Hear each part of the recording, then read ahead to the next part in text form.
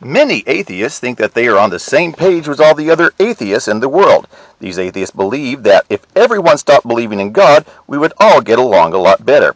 So it must stun them when they come across other atheists whose positions on certain subjects are counter to their own beliefs. Take abortion, for example. Some atheists think that if you take religion out of the equation, the issue over terminating an unborn fetus shouldn't be a big deal.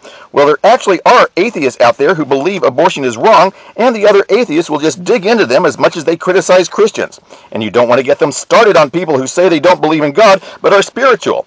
It feels like some atheists will get combative over just about any subject, even atheism.